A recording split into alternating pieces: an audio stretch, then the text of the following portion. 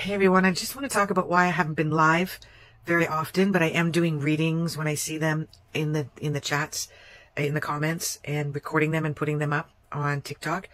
I've been crazy busy. It's a good thing. I've been really busy with my clients and I don't have time. I want to do the TikTok stuff, the daily stuff, the energy for today, which I'm going to put up the next one.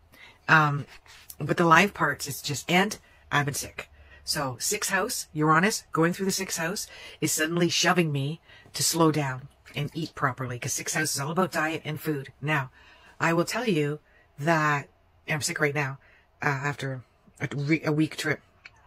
So I'll tell you that when Source literally communicated to me, Source, God, whatever you want to call it, that if I cleaned up my diet 100%, no sweets, no sugar, no gluten, no dairy, which I already do no gluten, no dairy, no alcohol, not one little drop of which I went away to go back to stay with a friend and I drank some wine.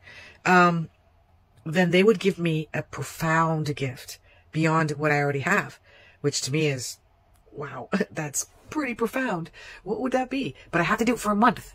And I've been sick twice in the last, and it's the 6th house. So I know the more you don't do this, Holly, the more you're going to get sick, which is going to force you to clean up your act. Like, I got to be the perfect eater. I got to get all organic, which I already do.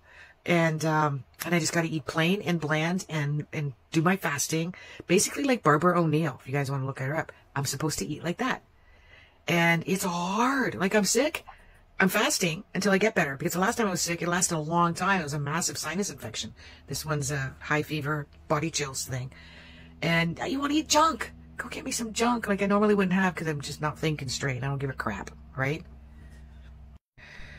So, 6th house stuff. I'm going to start going through all of the houses. I'm going to start with the 1st house, what it means when you have a predominant planet going through that.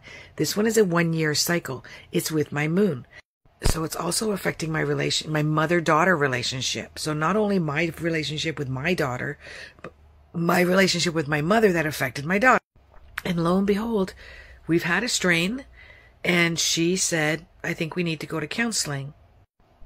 And I agreed, because she wants to have a close relationship. And we agreed that it's generational trauma and that we're ending it. And we bawled our eyes out when we first talked about that. So we know that that hit the core, that we're getting rid of generational trauma. So needless to say, this has not been easy. And you know what, it could have been worse. When it was coming, I was like, oh my God, what kind of illness am I going to get? Is it going to be life-threatening? Is it going to be long-term? So far it's been sicknesses that knock me out. Like, I just did 4 hours of readings today. Sick. And 6 hours yesterday. And I've still got email readings to do too, which I got to send off. But I love my job. I love my job. And if I have to eat 100%, I'm having a hard time thinking I can do that. Do you think I can do that? Do you think I can go the rest of my life without one drop of alcohol? I go out to a party, I can't have a glass of wine. I go out to dinner with a friend, I can't have a glass of wine. Not one drop. And the only way I'm going to be able to tell is if I just go a month. I've gone 3 weeks. I've done that before, but I haven't gone 3 weeks without eating, or 4 weeks without eating bad, because I compensate, right? It's like, oh, I can't have a glass of wine tonight when we're at a party, so I'm just going to eat all those chips over there, right? While I was getting drunk. So I even follow people on TikTok for a reminder of how freaking unhealthy it is. So I need to go 1 month clean.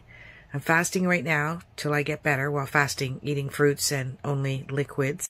And if I can go a month and I get this, amazing gift, I'm going to let you guys know.